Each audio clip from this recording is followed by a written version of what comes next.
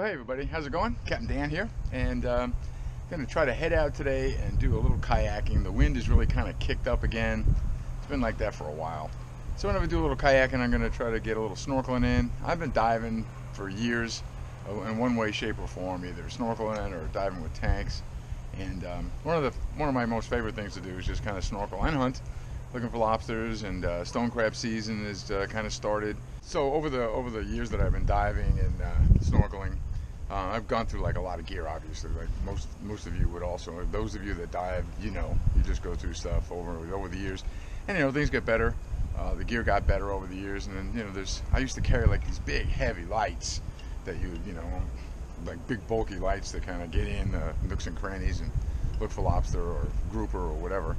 And then so over the years now, these lights have gotten better and better, and now I've got a new one that I've been using, and it's called an OrcaTorch D530, and it's got 1050 lumens, whatever the heck that means. I think that means 1050 candles, whatever. It's a pretty incredible little light, and it's lightweight, it's tiny, and it feels almost like it's a real heavy little lug light. Looks like this, and waterproof, obviously. Comes with a couple of extra O-rings to when you need to trade those O-rings out. It comes with extra ones, new ones, and it's really quite a little light.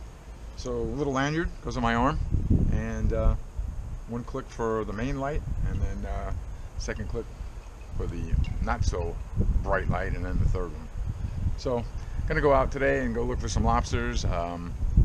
Stone crab season just started, so I'm gonna see if I can get some nooks and crannies and go check out, see if I can find some stone crabs. So follow me. I've got my little OrcaTorch D530 with me, and should be a pretty good afternoon. So follow me.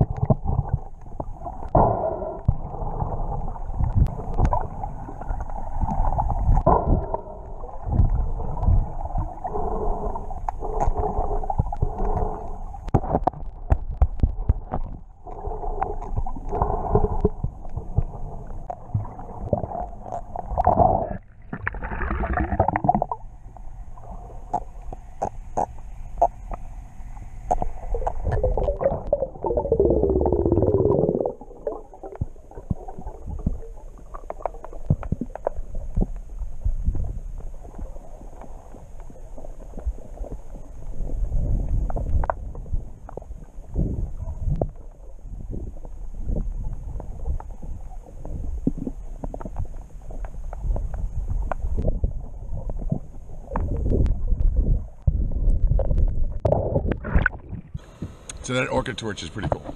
It really illuminated some tight spots that I probably ordinarily wouldn't have seen lobster in. So that really nice stone crab. That was pretty cool. So yeah, the OrcaTorch definitely.